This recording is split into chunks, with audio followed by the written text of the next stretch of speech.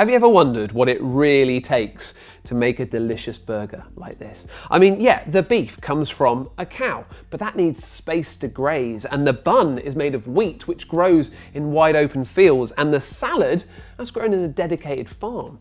Before they all come together and meet their destiny, my mouth, all that food growing space adds up.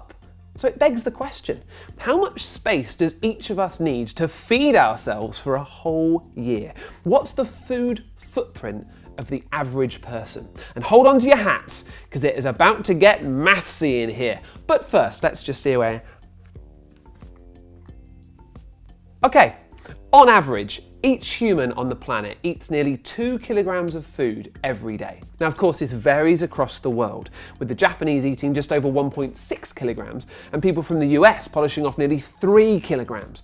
But I'm going to have to deal with a lot of averages in this video, and the average overall daily food consumption is around 2 kilos. Now that 2 kilos is made up of all the basic food groups: meat, grains, veggies and dairy, as well as our daily indulgences of sugar and alcohol. Over a whole year, we can get through an astounding amount of stuff. We'll drink around 90 litres of milk, consume nearly 64 kilos of potatoes, and those occasional sweet treats, they add up to 29 kilos of sugar a year. That is roughly the weight of a 9-year-old. All of the food that goes down our collective hatches has to be grown or raised on the land. So how much space does it actually need? Well, when working it all out, it's important to take note of the yield of each particular foodstuff.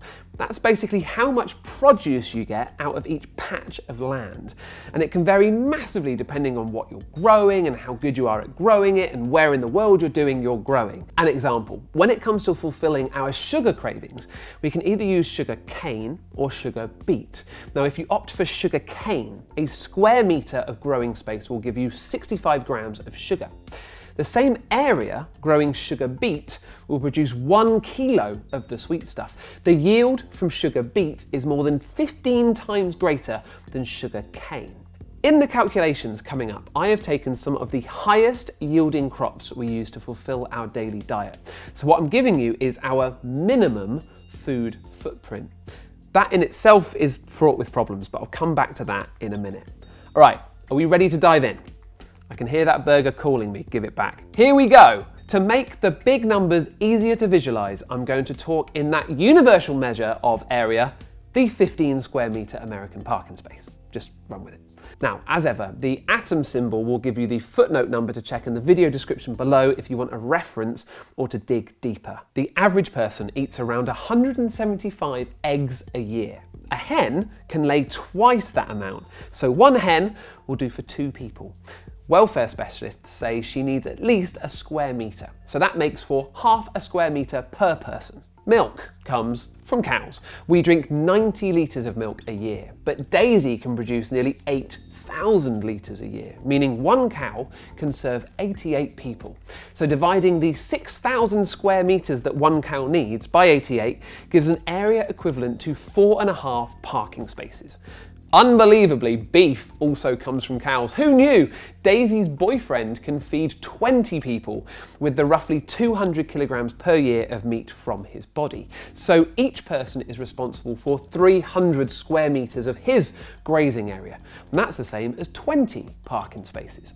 Pork products account for over 15 kilos of our annual eating, and 1 pig can provide for 4 people. So a quarter of their area totals just 2.5 square meters. Chickens have a lot less meat on them, and it takes about 15 little cluckers to meet our annual poultry needs. These guys together need an area equivalent to 1 parking space. Next up, seafood. This is a tricky one. An averaged version of us eats nearly 20 kilos of it over the year, but yields vary massively. If you fancy prawns, then that would take a water area of over 3,000 square meters. But if you could settle for the grass carp, the most commonly farmed fish, then a water area of just 3/4 of a square meter would suffice. Now, because I'm calculating minimum food footprint, we're going to go for grass carp, whatever that tastes like. Fishy, I guess. We eat 7 kilos of pulses like lentils and beans. It's an allotment favourite because the yield of beans is quite high. You only need 1.25 parking spaces to meet your pulse quota. we've already talked about sugar. Taking beet as the highest yielding sugar crop, you'd need nearly 2 parking spaces worth to satisfy your sweet tooth over the year. Next up is oils. Among your sunflowers and your olives and your groundnuts, one of the highest yielding plant oils is coconut. But you'd still need 5 parking spaces of coconut trees to make the 19 kilos of oil that we consume each year. Anyone else feeling a bit greasy? While we're on liquids, our annual alcohol consumption averages roughly 40 litres per year. The space you need depends on your tipple of choice. Making this much wine takes 5 parking spaces worth of vineyards, roughly 2 square metres per bottle. Clear spirits like vodka are made from a mash of grain, and it would take only 3 parking spaces of wheat to make enough for the year. So for our minimum alcohol footprint, we're going to stick to the hard stuff. Grains like rice, wheat and maize make up more than 20% of our diets, and in total you need to dedicate an area of 195 square metres, that's equivalent to 13 parking spaces to these cereals. To grow the 64 kilos of potatoes and other starchy veg that we need in a year, you'd need just 1 extra parking space. Potatoes for the win! Yields of other veg vary as well. If you are happy to only eat tomatoes, which I should add would not be a good plan, then the area needed to grow 136 kilos of them for the year is just 2.5 parking spaces. And finally, fruit. Bananas are some of the most widely consumed fruits in the world. So if your annual fruit quota was made up of entirely bananas, you'd need just 1 parking space of plantation. Whew, we got there. So in total, your personal homestead adds up to just over 820 square metres. That's equivalent to a respectable car park of 55 parking spaces. Multiply this by the 7.5 billion people currently on the planet, and you need an area at least the size of the Amazon rainforest, or 23 times the size of the UK, to meet all of our nutritional needs. Interestingly, about half of that is crops. The other half's animals, although Daisy and her boyfriend occupy more than 90% of the animal half. Now, these numbers are all well and good in theory, but in reality, there's a lot of assumptions and generalisations that mean you can't just turf over the nearest supermarket car park.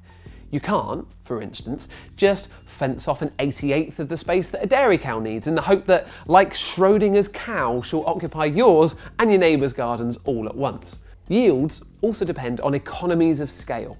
The highest crop yields depend on large-scale commercial farming practices and vast processing facilities that simply aren't practical for the backyard gardener.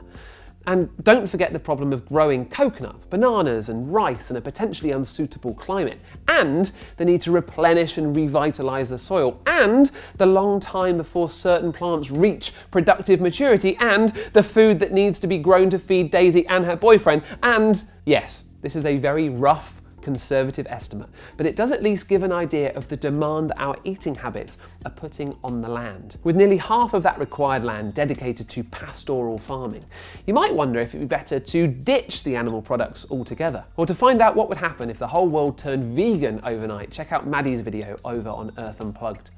But now, I have a burger to eat. What do you mean you've eaten it, Jack? Well, if you enjoyed this, please be sure to like, subscribe and click the bell icon to be notified when we upload more Earth Lab videos. Right, Jack, come here.